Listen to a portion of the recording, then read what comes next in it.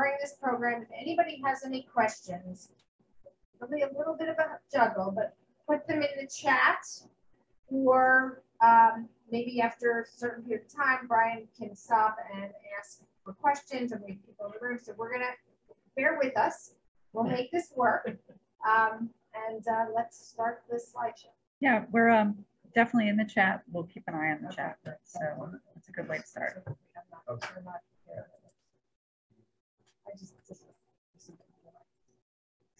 All right, can everyone see this all right? Perfect. So again, I want to thank you. And next slide.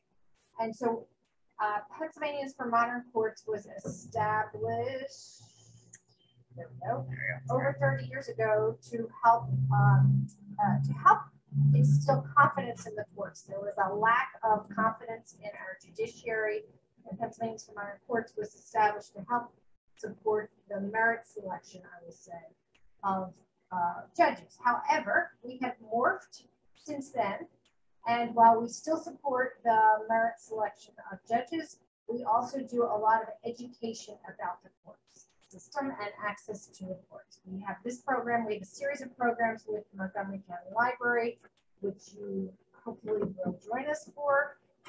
But you know, it is important to us that Pennsylvanians understand the importance of our judiciary, understand how our judges and judiciary work. We elect our judges in Pennsylvania, so when you elect your judges, you should understand what they do. And I just want to now introduce, just go to a few slides now. I want to introduce Brian, who is Gordon, who is our presenter. Keep going. Yeah. And keep going. And, there he is. And Brian Gordon, I have known for years. He is actually, I guess, a relative by marriage, maybe is that what we call it? That's right. But he does estate work, and I very much appreciate his joining us. Again, he is not giving any legal advice, but he is here to provide information and answer your questions, right? And Brian is one of the kindest, warmest people I know. And so I'm sure he'd be more than happy to answer some questions that you have, either if you think of them later or during this program. He has a tremendous amount of experience in estate administration in not only Montgomery County, but our neighboring counties in Philadelphia as well. And I think we're going to pass this over to Brian. Great, thanks very much, Debbie, and welcome everybody to this lecture. So the lecture is about how to administer an estate, and there are the slide deck was put together by someone else. Some of them are some of the slides are outstanding. So I'll put over some of them. Just a couple preliminary. Next slide. Yeah, a couple preliminary things. Wait a minute. No, you're on different slide. Oh, right. Okay, next slide. Right. Yeah. Next slide. Next slide. There we go. So this is a lot of good information about just basic stuff. The Register of Wills elected position is Bruce Queens, and the office that he administers is at 1 Montgomery Plaza. That's the big office building across from the courthouse at 425 Sweet Street on the 4th floor. You have to go through kind of like an airport security to go up and get there, but they're really helpful. Since COVID, though, they've asked me to call ahead because it seems to go back and forth between when you sort of show up in the office for advice. They don't officially give advice, but they give you your interaction, or whether you have to make an appointment. Make an appointment in advance and then show up and buy the whole purpose.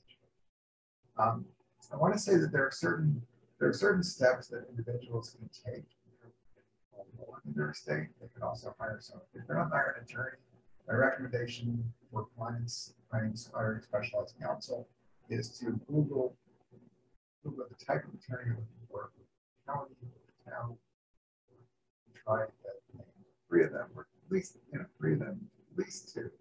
If you're a couple, ask what are their rates.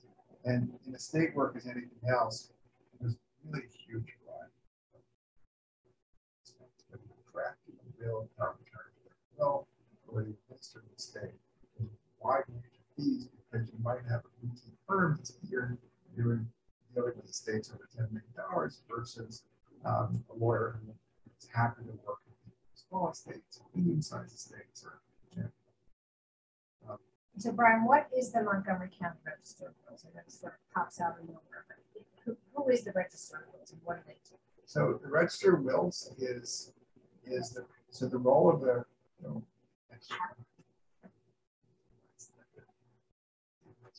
the Register of Wills does a few things. The most important functions of the Register of Wills is that they're the place where after a loved one dies, you come forward what you think is the final will. That's where you lodge the will in this office, and that becomes committed. If you pull it any farther, it won't reach. Oh, wow. So maybe Slide closer. we need to get, yeah. Okay. Thanks for letting us know that you Thank couldn't you. hear. Okay, can you hear now? And I'll try to sit up and project a little bit better. So the Register of Wills does several things. They deal with wills, they deal with marriage licenses, they do petitions for adoptions, and they also do genealogical records, which is popular these days. We're going to go back in time and find out, find a lot about people and who they're related to from the wills that go back many, many years. This is all the way back to 1915. 1893. So Pennsylvania, as you know, goes back to 1693. So they don't go back that far in this office, but you can probably get real. The Register of Wills is also where you go to probate an estate when someone dies. So I jotted down a couple of ways in which you could pass wealth from one generation to another. A will is only one of those techniques, and increasingly these days it's kind of like a smaller part of your estate. Let me explain that. To pass wealth from one generation to another, you could do it by will, which is a document saying that this is a statement about property too, and it really covers property that's in your individual name. Second, but you can also pass property through a trust, which is saying we're trusting property according to certain terms. It's a simple explanation. You give money to a bank account, you have a joint account with a loved one, and they die, it automatically goes to them. You can have a pay on death account. This is my account. When I die, that account's going to drop down to these 3 children or these three individuals or 4 individuals, whatever it is, but you can do it through that. You can pass wealth through a deed if it's real property.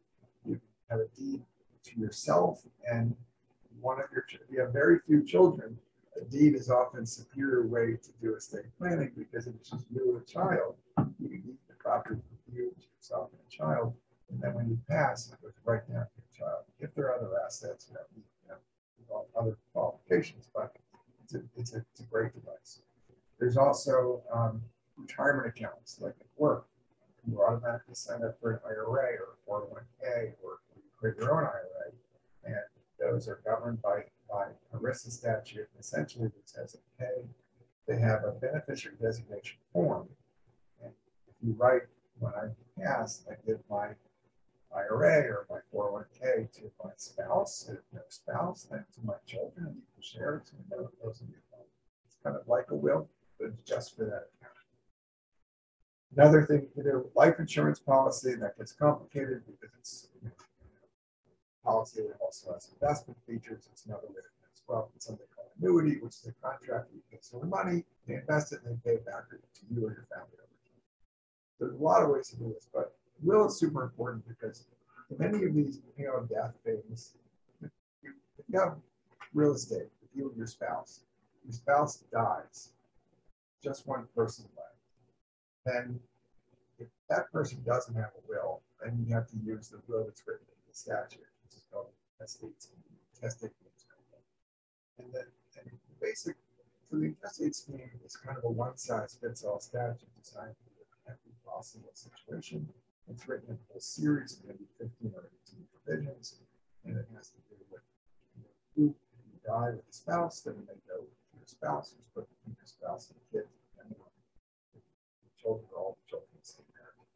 If there's no spouse, it goes to the kids. No kids, if you go to your parents, you go to your parents. If you go to your siblings, they go to siblings. If you're out to your nieces and nephews, or their children. But this is all written in a statute in Pennsylvania, right? That's right. It's all written in a series of statutes. And the statute can't, if you have no will, then the statutory process has to be followed. Is that correct? That's right. And you wind up going to the same place. If you wind up with a stray, even if you try to avoid probate by having joint accounts, you wind up with a single account. It's in the individual name of the person who died. You got to go to the Register of Wills office. And the first question is, do you have a will? And that's dying intestate. And if they have a will, they're usually going to say, I appoint so-and-so, my trusted spouse, child, as the executor of the will. If there's no will in dying intestate, then someone can step forward and say, I would like to serve to administer the estate. In order for that person to be anointed by the Register of Wills, the clerk of the Register of Office, you have to, everyone of that degree, all your siblings have to agree that person. And they have to sign off notary of the renunciation. I should have said this year, where an uncle wanted to take charge of his sister's estate or his mother's estate and filed the false renunciation, fraudulent renunciation. These things are all crazy. So anyway, testate and intestate. That's what happens. So it's better if you have a will, but it's not the end of the world if you don't, especially if you have a conventional family where you're going to see who's going to split the money equally between the kids, and just receive the kids. No big deal. It just goes to the kids. But you still, problem is you could have an arm wrestle on who controls the estate. And that, if the arm wrestle wasn't resolved, of course, it's very expensive to resolve that. And you couldn't wind up with a property like fallow. The bank account lays fallow for 7 years. It goes to the treasurer. You got the treasurer. If a property lays fallow for long enough, it's going to be sold. Using the term lays fallow, what does that mean? Unadministered. If you don't administer the estate, you could have a property worth $100,000, and it's a modest property. And you could wind up, you got 3 kids, each of them could be inherited after expenses, $25,000, $30,000. That money's going to go if the property gets swallowed up. So I guess the question is, do I need to probate an estate?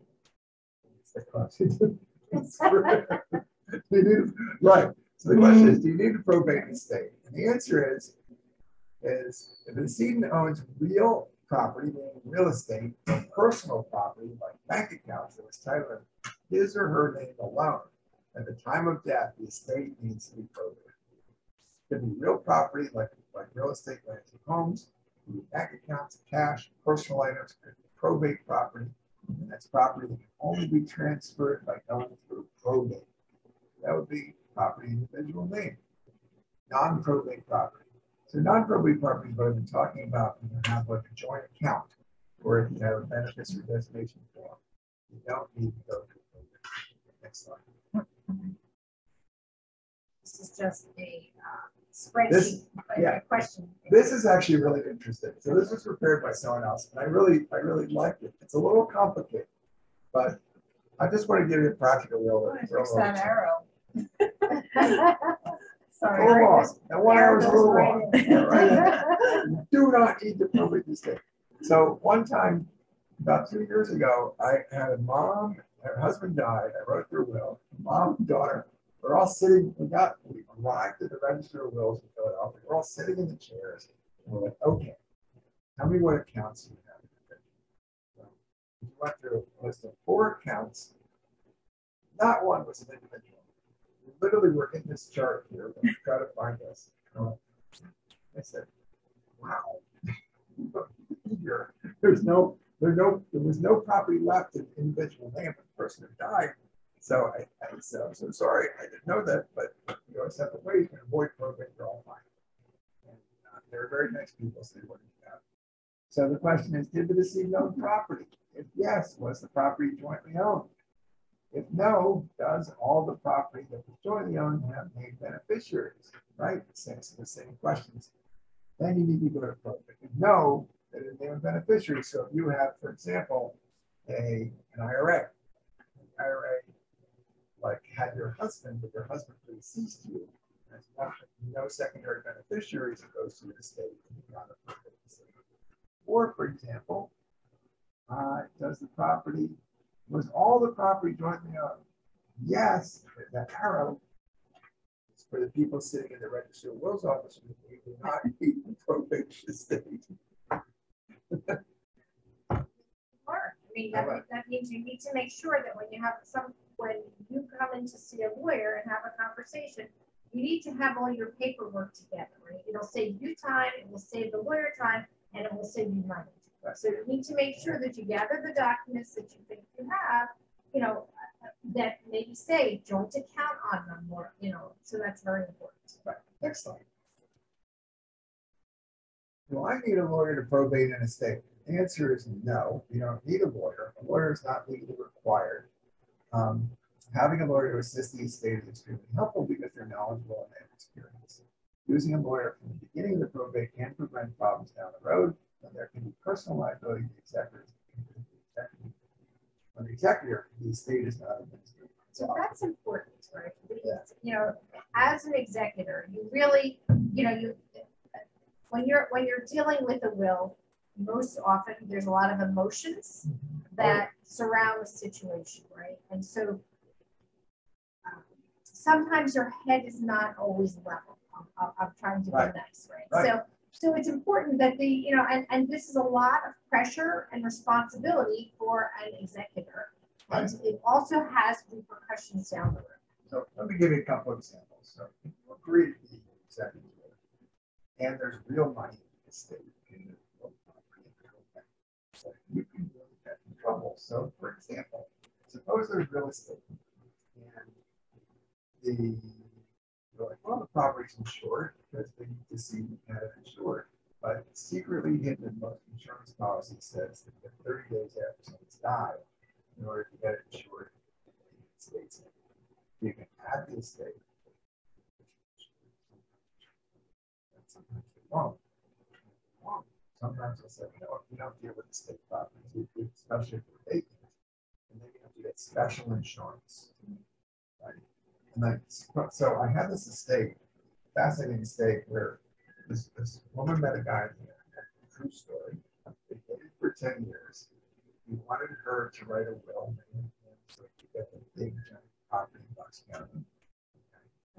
And he was so greedy. He was trying to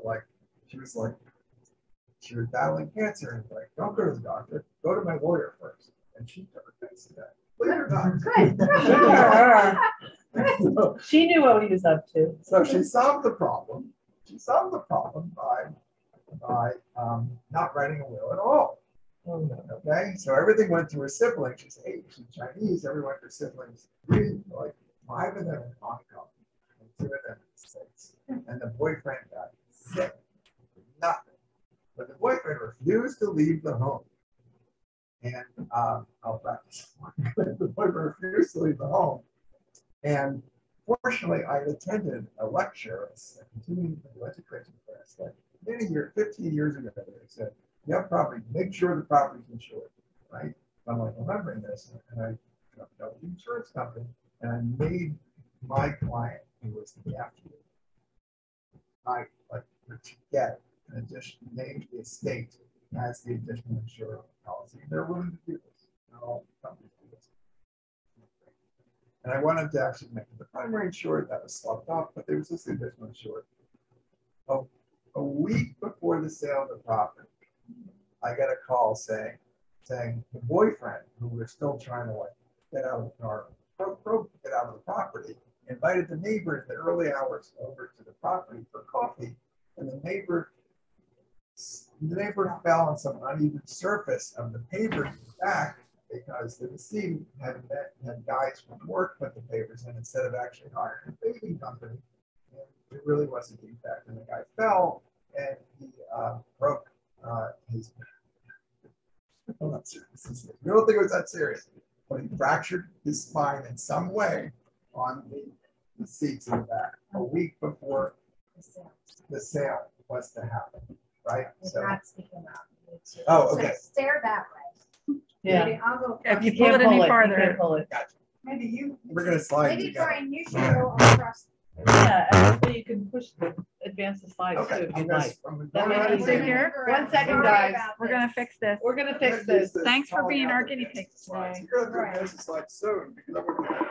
So anyway, the moral of the story is that you can really mess up an estate if you can make a mistake, and then if you really do make a mistake, or if everything's invested in Apple stock and then Apple suddenly plunges, someone they'll point the finger at you saying you screwed up, you should have diversified your investments. But things can happen, and it is a really good idea at a minimum to hire an attorney to coach you through the process and get advice.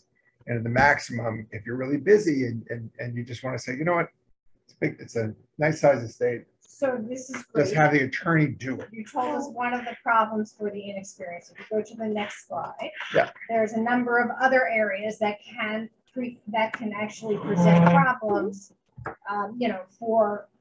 for those who want to take this on their own. Yes. So payment of creditors. Okay. There's a certain priority. Now, if you have what's called a bankrupt estate, you gotta get an attorney. This is super important, right? So if you have more debts than you have assets, the estate has to be handled really carefully because nobody gets paid until the very end. And then if there's only, if the debts are twice the size as the assets after paying taxes and everything, or forget about taxes, but if the debts are twice the size of the assets, then all the creditors are going to get paid half. The estate is run like a bankruptcy. And I have handled an estate where someone tried to do it themselves, paid out money, and made him basically had to wind up digging out of his own pocket because they didn't follow the priority. The priority we'll get into later. You have Medicaid claims. They have to be negotiated. Sometimes they're zero. Sometimes they're more money. Even in credit cards. But Medicaid claims can be negotiated. What are Medicaid claims? What are Medicaid? Medicaid claims are claims. So suppose the decedent was on Medicaid, meaning they were getting government support, and then there's a house. Right? I actually had okay. So there's a house. Medicare. So I had this situation where someone came to me and she took care of her mother for the last 5 years of the mom's life. And there's an exemption in the Medicaid statute that if your family member takes care of you at the home for more than 2 years, the house is exempt from being clawed back into Medicaid. And I wrote a long letter. She didn't quite fit. She was pretty close. I wrote a long, sympathetic letter and won the house for her. Because if there's Medicaid outstanding, they're going to make a claim and try to grab monies from the estate. Thanks. Appreciate you. I wish they're getting a better class because you're filling the gaps. Because you've seen this lecture before. I'm just jumping in. Okay. And then this question of who pays the taxes. Very interesting question. Most people think, well, the estate pays the taxes. Not if the estate doesn't have that much money, and only if there's a will and the will says the estate pays. If the will doesn't say, if there's no will, or if there's a will and it doesn't have that provision in it, then the beneficiary owes the tax. But the administrator still has a duty to collect, and maybe joint liability. I haven't really studied that issue, but it's interesting. Who pays the expenses? This is really important because even if you have an insolvent estate, if someone laid out $20,000 for the funeral, the burial, the priest, whoever, they get reimbursed right off the top because of the priority. I think we'll get that priority. And so we do tell people to make sure that they keep their expenses, because among siblings, they may have some disputes as to expenses and how much they really spent. And so we tell people to make sure you keep track of all your expenses. Absolutely. And and Debbie's sister, my sister-in-law, who's very well organized, when my mom passed, it was like a day, and she just handed me a file. She handed me a file, and she had them all added up, and receipts for everything. I mean, everything. Very well organized. So next slide. Sort of touched upon it. Yeah. So the beneficiaries, parts of the estate, beneficiary designation estate. I think you can skip this slide. Why don't we go to the next slide? Yeah, let's go to the next one. All right, probate basics. So who? The executor. So the executor named in the will or the decedent's next of kin when there is no will should gather the required documents. So this is like how to do probate, right? So who does it? So if there's a will, the executor steps forward with an original will, with a original death certificate, with their original ID. It used to be in the old days, it was easy. You just walked in the register of wills or made an appointment. And now you have to make an appointment in advance and say, here we go, I'm ready to roll. So if there's no will, then you have to get that generation all to agree. Each of them have to have notarized renunciations to appoint one or more of you as the executor or administrator or co-administrator. So it's just the immediate children of the deceased? Right, but suppose there are no children of the deceased. Okay. Maybe they're just siblings, then the sibling steps forward. Right. Suppose a young person passes and the parent's still alive, then the parent could. So anyone in the chain of inheritance is pretty much the same chain of who can step forward and administer. Okay. When there are absolutely no family members, a creditor can step forward and administer an estate. So I've had that situation. Okay. All right, next. Covered a lot of this. Probate steps. This is a great slide. So I'm going to go through this in detail. First, find the original will and determine who was a named executor. If there was no original will, determine who is the next of kin. Okay, and that you might need to look it up online. You can also go to an attorney. This is where you need advice. It helps. Determine who's willing to serve as an executor or administrator of the estate. Even if someone's named as an executor, maybe they just had a baby, or maybe they're just not, they just have a new job and they don't have the time for it. So a good maybe they just not at a point in their life where they can deal with it. Right? You want someone who has the time and they're willing to do it. So if someone's named and they really don't want to serve, but they're perfectly, they have trust in their sibling or brother or sister, then they said, look, you can serve, that's fine. You can correct what a will, gets wrong if it's not the right time in someone's life. Who's willing to serve? Obtain a copy of the death certificate. That is usually done by asking if there's been a burial with a funeral home. The funeral home will ask you how many death certificates do you need. Always ask for a few extra, even though they cost money. It is so important because if banks actually ask for death certificates, you need more than one copy. You don't want to keep going back, and it needs to have the original stamp on it. So make sure you ask for more than one death certificate. At least a half a dozen. At least have a dozen, but basically you need one death certificate. You should get one death certificate, and later you'd be asked for something called a short certificate, which is proof of who's appointed, but you want one of each of those for each institution or each big asset, like a real estate, like if it's a piece of real property. So you want to get a number of those. Complete the estate information sheet and petition for grant of letters. So there are online, and you can usually wander. So this is a really important thing. If you want to try to do it yourself or want to learn more about the process, go on to the Register of Wills site. I'm looking at folks who are here. Go into the Register of Wills site and wander around the site and look for the process. Read about the process. It's really the best way to get educated. Well, I found the process, but then I ended up in a hospital. So They wiped you out, huh? Yeah. Yeah. So yeah, you need a lawyer. You might need a lawyer, at least as an advisor. And when I started practicing, the lawyers did everything soup to nuts, and they just said this is the charge. And some lawyers still operate that way. But it's not a huge estate, though. Right. But I learned at us, No, don't worry about it. But I learned that some people, like someone's an accountant or an engineer, they're really meticulous. They could, and they want to do it themselves. They want to do it themselves. That's fine. Just a lawyer can There you go. Whatever you want, whatever fits your thing. Okay. So you must bring, next thing is, so there's an estate information sheet. It's online. There's a petition for grant of letters. These are unnecessarily duplicative documents, but you got to fill them out So anyway. if you turn to the next slide, there is a sample of an estate. But I understand. I remember Go that. ahead. But we're going to finish this slide now. I can come back. The executor administer bring photo ID. you got to bring photo ID, and now you have this Zoom thing, and you got to show your driver's license. We got to have your driver's license or other photo So ID. that's interesting. So during COVID, you actually had to show your photo ID on the camera to the Register of Wills office. You actually had to make a photocopy of both sides, mail it in to prove your identity. Interesting. And then sometimes he would just, sometimes goes out of habit, they say, can you show me your ID? And he'd pull it out, he'd hold it up to the screen. Wow. Hey, is this working? You'd hold it up to the screen. Right. Like Yeah, that's very interesting. that. That's what we did.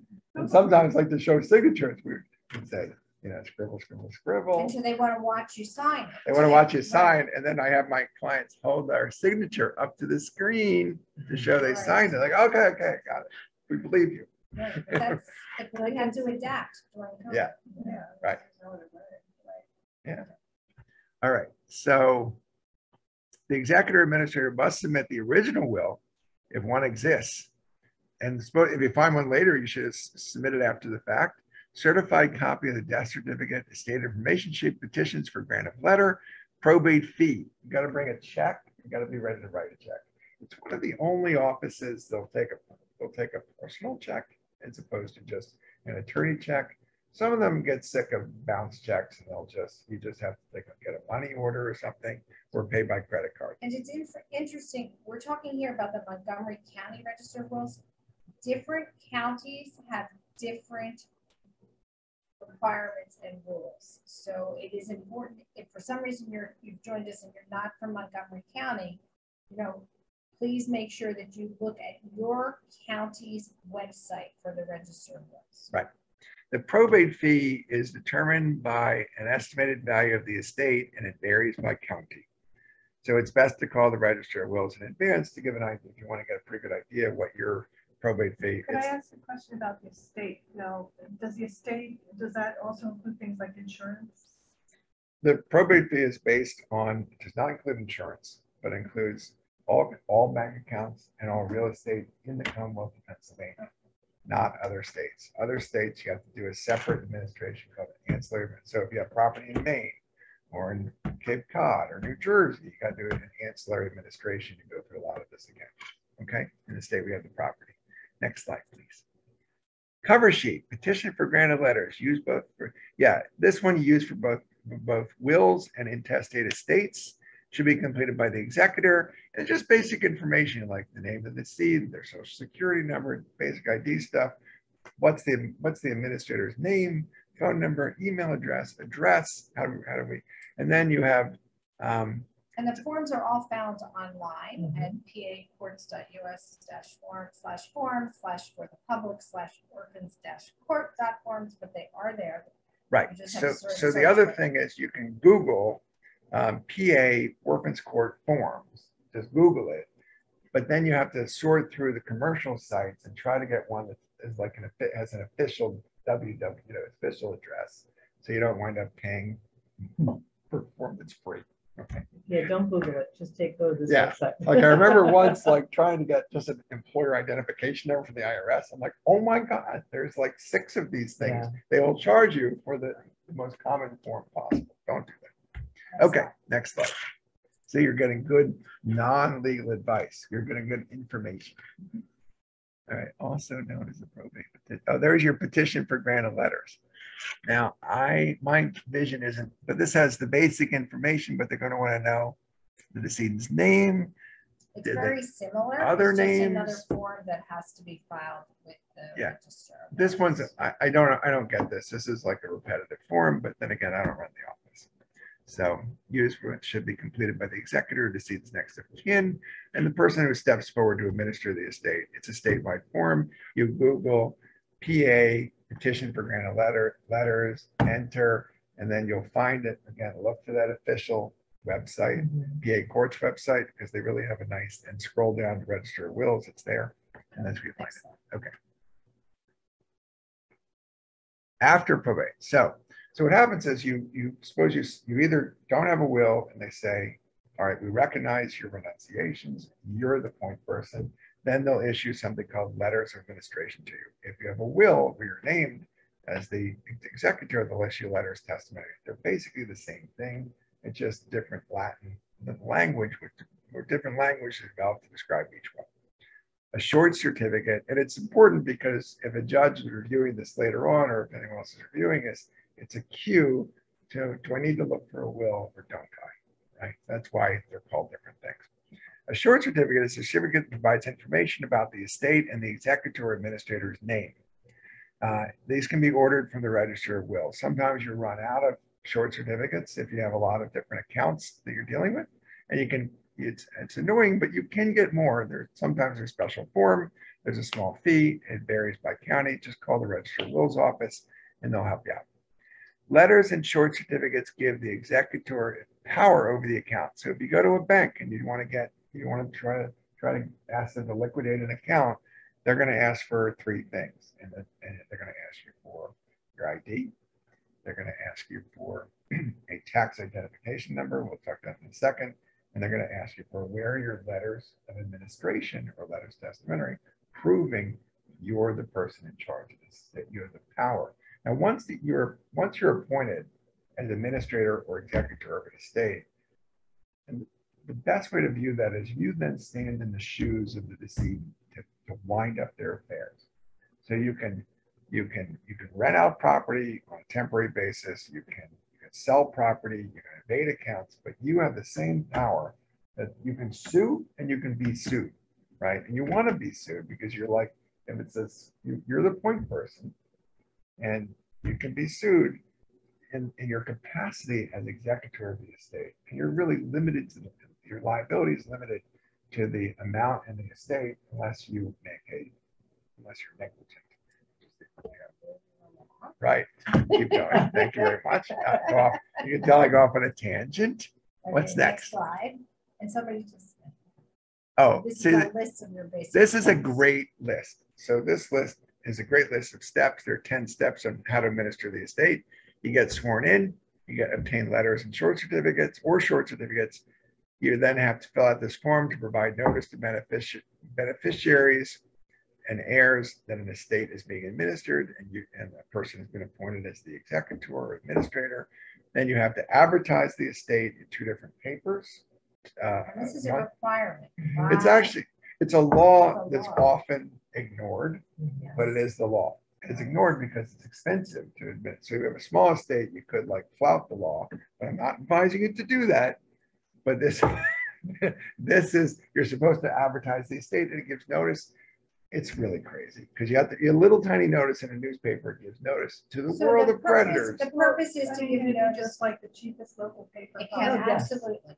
So a lot of banks, right, have people that are just looking at the estate notices, or there are services now. There are companies now that just, once you just monitor electronically, because once you advertise an estate, it's also in that paper's electronic system and they can be searched now.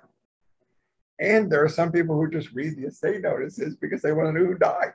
Right. That's more like an older generational thing, right? Yeah, most people don't get newspapers anymore. Right, that's the problem. Right. But Kick it at what's old school. interesting is that it does, the law has not kept up to real world in real time, Yeah. and it still does require 2 publications in newspapers. In print. 2 different newspapers, 3 successive publications, 1 the legal newspaper in the county that's been designated, and 1 any newspaper of quote general circulation. And general circulation could be Philadelphia Tribune, Jewish Exponent, whatever. Okay, interestingly enough. But there you go. So the next thing you want to do is you want to get an EIN from the IRS. That's an employer identification number. You can't open an estate account without getting your estate is like opening a business. It's a separate entity, and you have to get a tax identification number for that entity. And there, once again, you want to type in EIN or tax identification number, and sorry, my phone is back. Sorry about that. Tax identification number, and you want to Google that, but you want to try to avoid the 6 or so sites where they'll charge you for something that's absolutely free. You want to find the IRS site, click into it, and then there's a series of questions they'll ask you. If you go to an attorney who's experienced, the attorney can get through these questions in like 10 minutes. If you do it on your own, it could take you an hour. Right? The first time you did it, you're like, what? How many employees? Like, what are we? Anyway, it's very confusing. All right. Then you want to prioritize, identify, this is super important. The next thing you're going to do is you want to make a list of all the assets owned by the decedent and then all of the debts of the decedent, right? Very important to keep a good list. You can start out by using an Excel spreadsheet or just a piece of paper. It doesn't matter. Just be methodical. You want to prioritize the debts. Deb? So, meaning certain entities, there may be older debts, certain entities like the government may require priority payment over others. If there are lawsuits out there with judgments, you need to be able to figure out which debts are need to be paid first, so that you as the executor will not be on the hook. Right. But again, as I say, all debts can be negotiated. So when you put your debts on a list, that list you can call and say, look, I only have this much money in this state, so we can't pay you fully. And most creditors are willing to compromise. Right. Something is better than something I nothing. learned about 4 years ago, just before COVID, I was representing a hot dog vendor who died.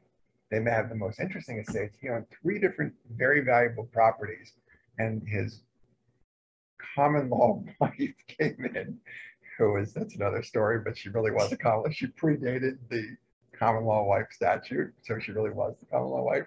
She came in with a stack of cards. It was like a deck of cards, but it was about 3 times as thick as and these were all the guy's credit cards. So it was financed his entire life, and he had like 30 credit cards. And some of the debts were really aged. And I was trying to negotiate each one, and then they call. Anyway, this is the secret, is that in the fine print, they can't lie, right? So you got to read the fine print, because some of those said that the debt is no longer collectible, but they were still trying to collect it. Right. I couldn't believe it. So there is a slide that's called pay debts. All right, we're good.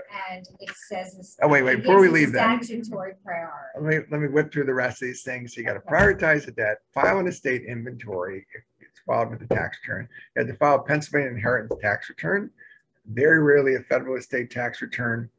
And you have to file income tax returns like the last year of life for the person who died.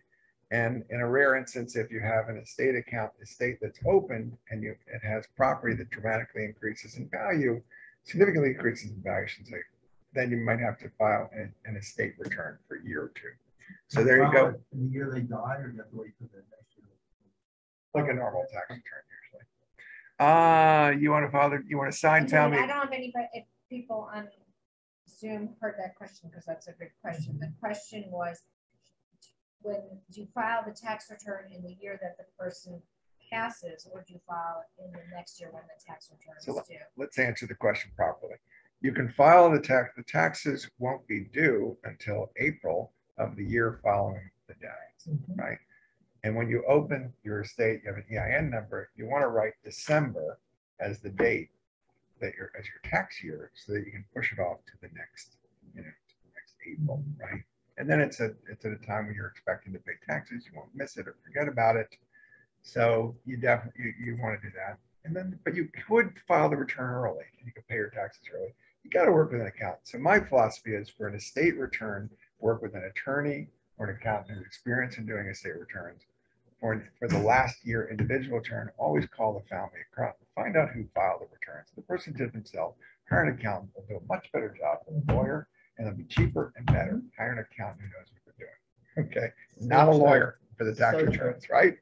And oh, by the way, we didn't say this, but this will be sent to you. Anybody on the phone or here, this PowerPoint will be provided to you after. And this is a great list. This is a super list. So you have to pay your taxes, and then you're done. Then once you pay all the debts, they didn't say pay the debts. Once you pay the debts, pay the taxes, you pay all the liabilities, then you have a net estate. You pay the executor, you pay the attorney, you pay the accountant, and then you're done. You're done. Then you have to distribute the money. But before you do that, you want to get releases from everybody, you want to say, here's your accounting to your sibling or your children or the other people.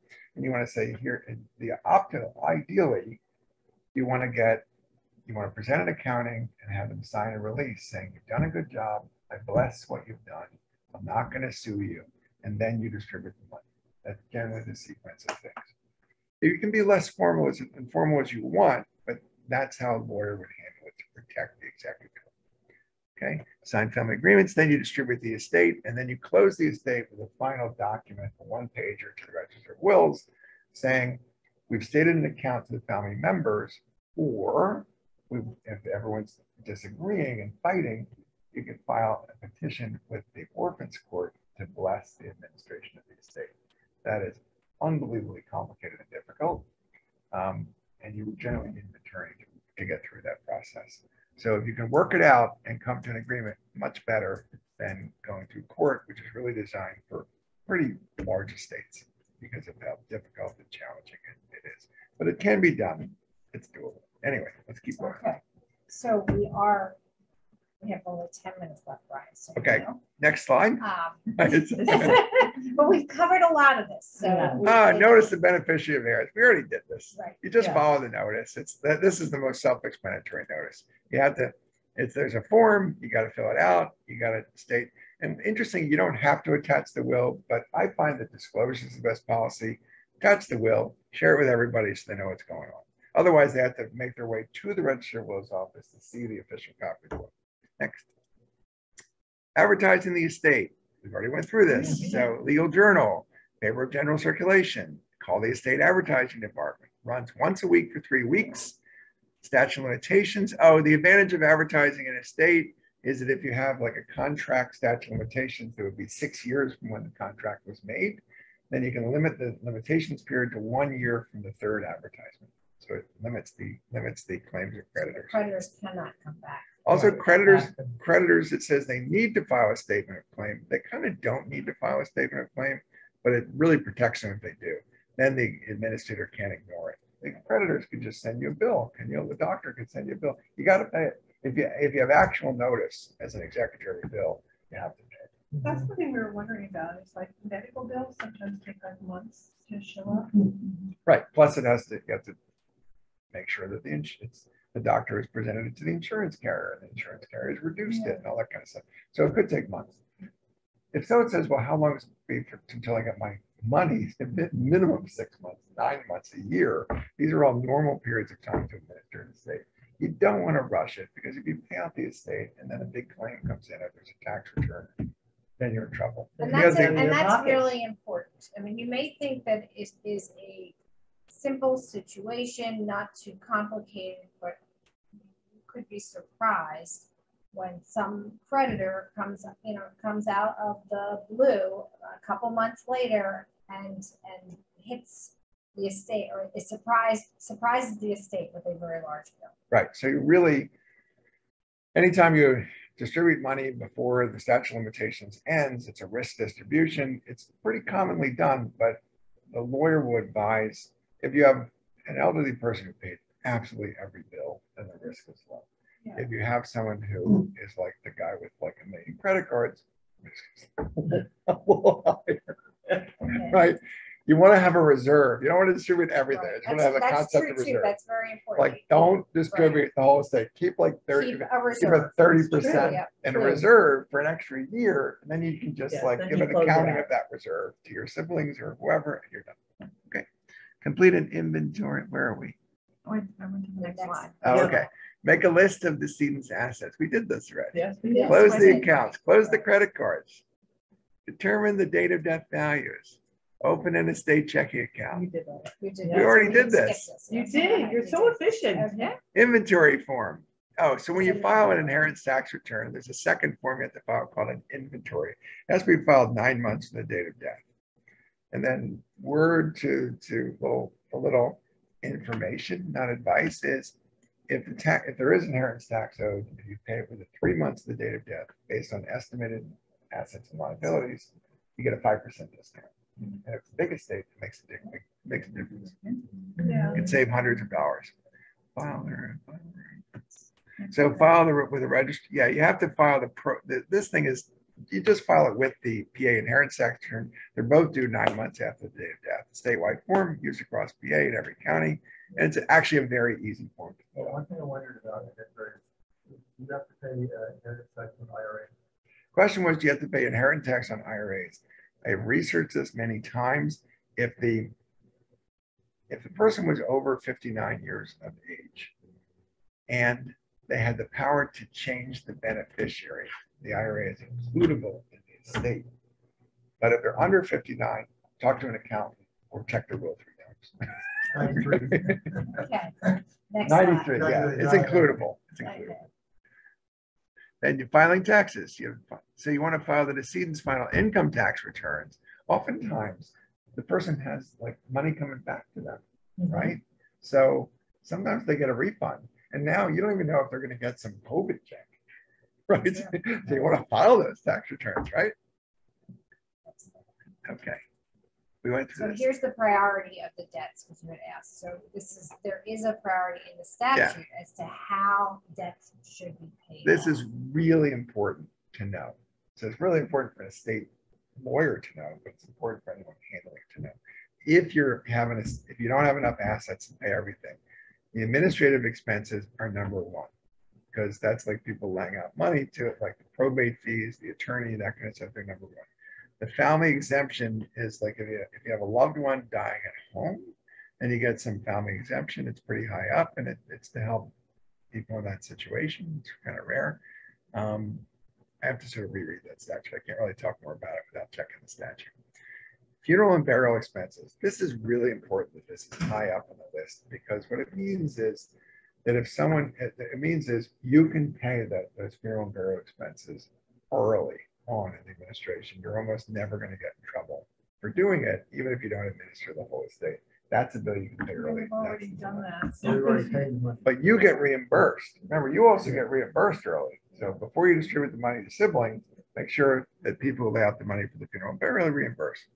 Then there's Medicaid and medical bills in the past 6 months. So if they're medical bills older than 6 months before death, then they're just in the general pile of bills. It's not, you can ignore it. And then there's a grave marker. Can I tell a story? Can I tell a story on this one? Yes, but you were great. We have 4 minutes left, and I don't know if there's We want any questions. questions. There is So- one question in the All right, chat. so you pay a grave marker. I'll save the thing. You pay rent for a decedent. You can pay rent, claims of the Commonwealth. This is great. I haven't read this in years. All other claims, including credit cards. Good to know. I haven't had a lot of insolvent states. So, let's put this Right, in that's true perspective. too. I would bet that not most, but a good number of estates are insolvent and are not able to pay. Also, a good number of lawyers have actually never read the intestate clause. It's a good thing to read. It's like, oh wow, look at that. Okay, so I mean, I've read them. The next slide discusses distribute assets. We did discuss that. And we did this 3 times. Transfer of real Next slide. property. There is a slide there. I don't think we touched on it, about transfer of real property. Oh yeah. So if you have a property that's to be transferred under the will, so if there's no one named, and if this gets real property is complicated, but if there's no one named, then is receiving real property, and it's just, you should probably sell the property and hire a professional real estate broker and get the highest possible value, and then the net goes into the estate and you distribute it to the 3, 4, however many children, and there you go. Okay. If the will says that this property goes to person A as one of my, and then the rest of the estate goes to his 2 sisters as one of my estates right now I'm working on, you follow that. And there has to be, you have something called an executor's deed. So the person who is the executor administrator, they actually will sign the deed and the agreement to sell the property, to hire a broker, agreement of sale, and sign the deed, and they'll sign all those forms. And that's the other reason it's really important to have someone appointed. Okay, so If the executor is taking, I was just done with it. Yeah, Let's next keep going slide. on to the next slide. Go ahead. family settlement agreements. Yes, family settlement agreements are favored by the courts because they resolve a lot of fights. So that's like you state, this is what happened, this is what everyone's getting, everyone signs off on it. Or if you're doing something unusual, You can vary the terms of a will. You can vary what happens according to statute if everybody agrees. Right. And it doesn't have to be a formal document, you know, but it should be written clearly. So, because this is a document that will be presented to a court. Right. Full accounting, full formal accounting there's a very formal accounting that's written into the statute as a recommended form. It is very difficult to understand, and you have to do that if you're going to court. You pretty much have to do that. If you're going to court, and you have to fill out a very long informational sheet for the judge, and it takes hours and hours to really do these things right. Beware of claims of creditors. Once you advertise the estate, the 1-year statute of limitations should pass before you distribute the money. Unless you have one of these estates where mom or dad never let a debt ride, always paid their bills, then you can risk it. You might want to risk it, but it's a risk. The next slide. Next slide. We're almost done. Oh, Well, We are. wait, okay. and we missed the So slide. closing Closing the Close estate. When all the property is transferred, file the status report that says the administration is complete. It must be filed with the Registry of Wills every 2 years at when an estate's open, or an annoying letter is going to come either to the attorney or to the administrator saying, "Hey, where's your status report?" Statewide form can be used in all counties. It's a very simple form, and it's either the estate's done or the estate's still open every 2 years. It's a good form. Next slide. Next That's slide is it. a question. Woohoo! So We we made did it. it under the gun, but I think you said that there was a question online. There was a question in the chat. Let's pull that up. I can't see it from here because my eyes are not I know, it's not down there. You got to X Yeah, out that. no, you don't, it's the dots. It should be the dots, maybe? More Check, up there, it's okay. up the top. Yeah, sorry. There we go. Okay. How- Can how- Brian speak louder? we got that. We got that one. How can I help my kids to pay less tax for the house after I pass? Great question. So this is where I am not giving advice that's customized to a situation, because this is this is tricky, but here are some markers for you to think about. So suppose you have a large estate and someone's very, very pretty old. I don't know how to put this. Let me put this another way. If you transfer property from a person who dies, and the transfer is successfully made, you deed the property to your kids, and you pass 1 year from the date of the transfer, and the person dies 1 year and a day or thereafter, then they owe no tax on the property. Now, if it's children, it'd be a 4.5% tax, but on $1 million property, that's $45,000. It ain't nothing, even though it's a little tiny percentage. So what you could do is, if the elderly person really doesn't need that wealth, any assets that are passed down, the person survives for a year, but you have to be really sure they don't need the asset, either for a nursing home, their care, or whatever. So you have to be careful about gifting, because there's something called the King Lear syndrome, where you give away all your assets and then you're howling in the wind that your kids have turned their back on you. Don't want to do that to save taxes. So that's a thing, and you can gift portions of your estate away, but it doesn't make sense. You can also give portion of your estate to charity, but you're not taxed on that anyway. So what really matters is if you have no kids and you have nieces and nephews, right, or cousins, this makes a big deal, because that's a 15% tax. If you have $1 million estate, it's $150,000 in tax. If you can make some of the gifts during lifetime, then you can avoid some of that estate tax. So that's it. All right, well, thank you so very much, Brian.